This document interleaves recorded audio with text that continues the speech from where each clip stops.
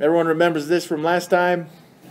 I just remember seeing some stuff about slope on the homework, so I mean, if it's in standard form, then you can use this formula, or you can change it to slope-intercept form.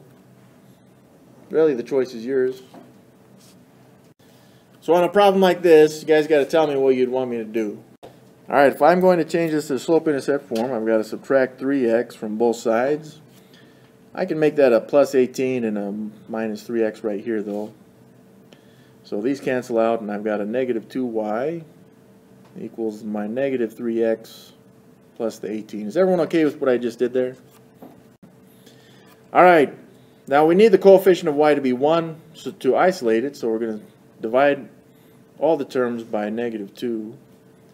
So I've got y equals, that's now a positive 3 halves x minus 9, not that that matters for this problem, because all we wanted was a slope.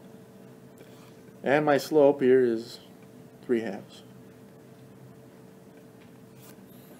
Now the problem with that is that you have to memorize it. So right, it was a negative a over b. And the a is the coefficient of x, which in this case is, it was a positive 3. And then the b value there is a negative 2. So I have negative 3 over negative 2, which again, it still gives us a positive value there. You don't have to memorize that, but if you can, then maybe it's helpful. I don't know.